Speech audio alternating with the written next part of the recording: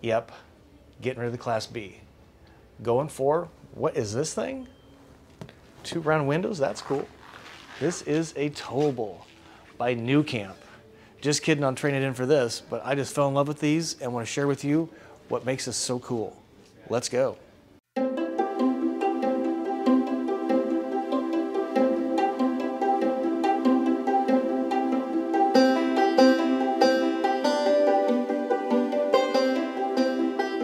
Thanks for tuning in today. Really appreciate that. My name is Scott. I'm your host. Welcome to Go Small, Live Large, a YouTube channel dedicated to the RV lifestyle.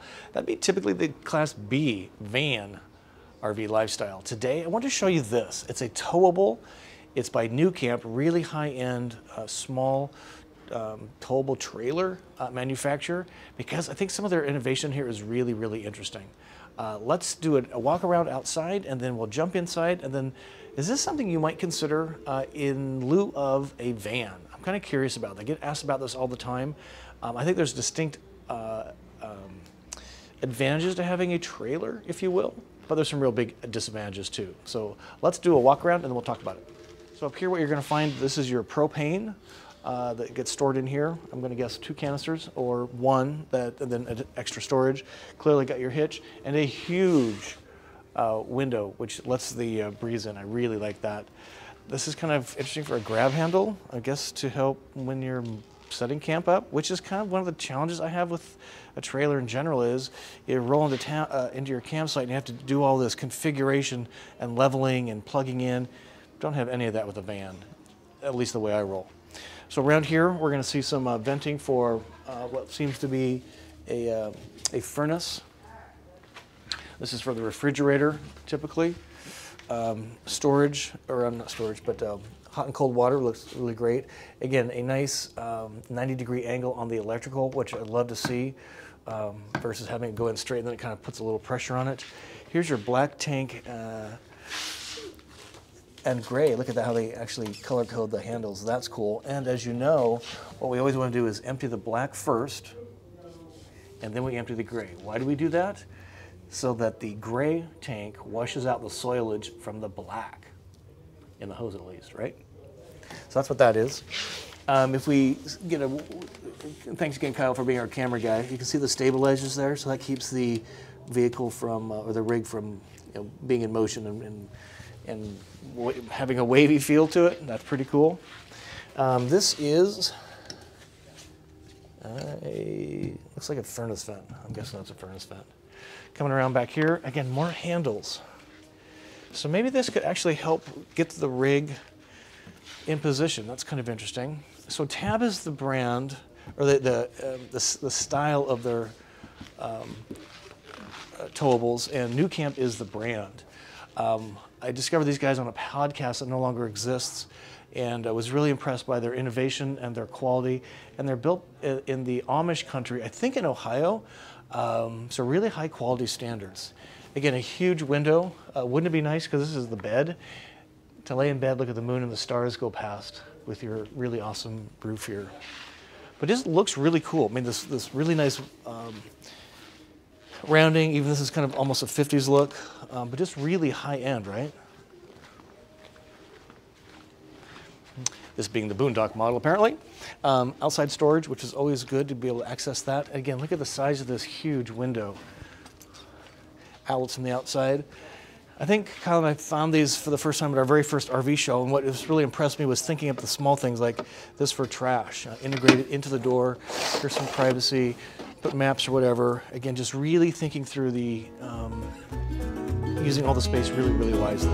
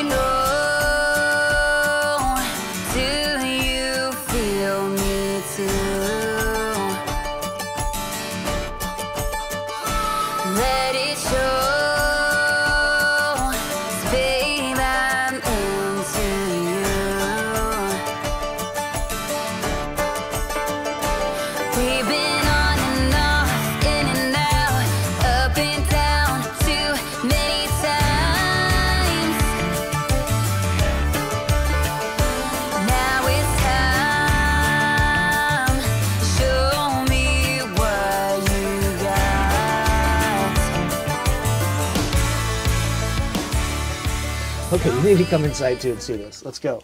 So welcome to the Tab by NüCamp. This thing is really cool. It feels so much bigger to me than it actually is because of this curved nature, this under counter lighting, really well used space of bed, in my opinion.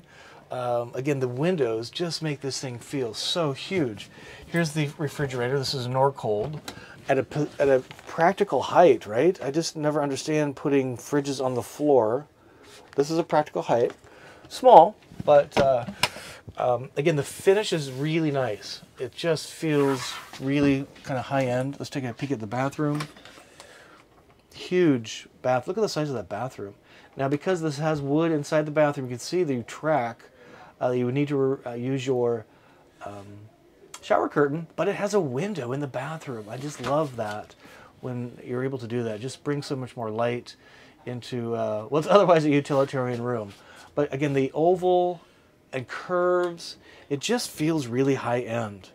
And that is a very practical shower space. So what we're looking at here is the sink. So this is a pull-down sink that's kind of like in the Travato K by Winnebago floor plan. Not a giant fan of those because they're kind of flimsy and hard to clean. Takes water to kind of clean it out. So I would probably not use that a lot. Instead, I would probably use, yes, this sink. We're kind of familiar with this. This is similar to mine.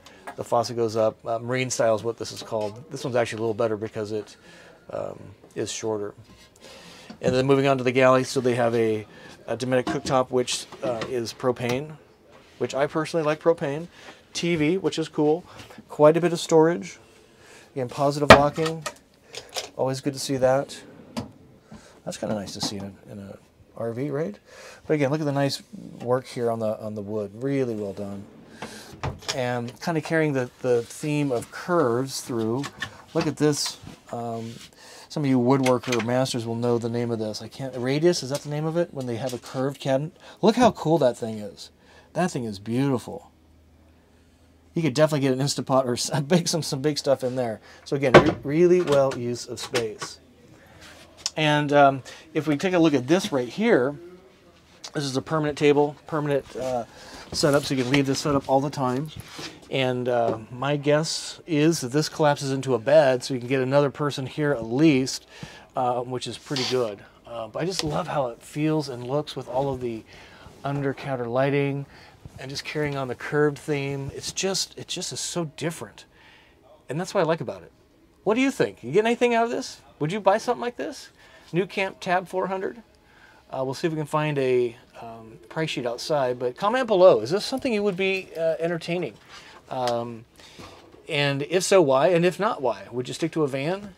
So if we look at the bed, this is pretty amazing. This is a pretty huge size. I guess, well, let's measure, since we're into measuring things here. I'm sitting on my measuring tape. This is really cool space. So it is 45 inches wide, so 4.5 feet basically, by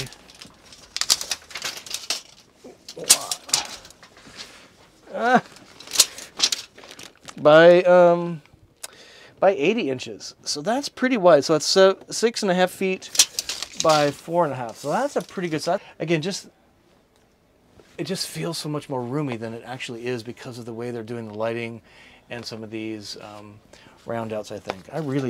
Lots of storage down here. Just really well done. All right, let's look at the price list here. So it's listing for $44,000 here, which is certainly on the high end for a towable of this size. But it's got the boondocking package, which includes the sport tires, heavy-duty entry step. It's got the convenience. So this looks like it has every option in my looking at this here. So a 3-way fridge. So it's got propane, electric, and DC battery. Comes in a couple different color options, but yeah, again, just a really different approach to a towable, and it doesn't feel like a trailer inside. It feels to me like a kind of a Scandinavian home pod that you would, I don't know, tiny space, right? You got your privacy things here, of course. So again, I think it's just a home run. I think Airstream's just a step above this, and then this would be in my opinion, kind of the next best on the things like this I've seen before. So that will call this a wrap. Again, comment below. Give it a thumb up if you learned something about this. It's just a pleasure to show these types of rigs, even though it's not the kind of style I would want to be in. And why is that? Because of the setup. You have to pull this up, set it up, disconnect from the tow vehicle, and then get everything set up, stabilized. And what's nice about a towable is you can, once camp is set up, you have a separate vehicle to go buzz around in. So that's the benefit of a towable, in my opinion. But it really, all the setup of camp just is a detraction to me. That's why the van is such a better choice for me. Just curious if that would be something you'd be interested in. All right, with that, we say thank you, and we will wish you to journey on.